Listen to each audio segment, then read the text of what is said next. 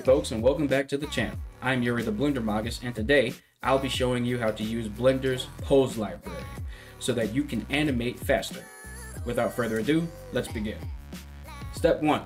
You need a character. Step 2. You need to rig said character. Now, there are two places to access your pose library. First place is in the End tab under the Animation panel.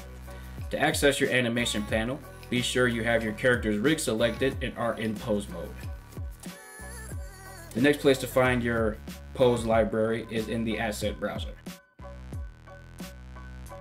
To make your pose library, go to the asset browser and click the plus button next to all and name your category.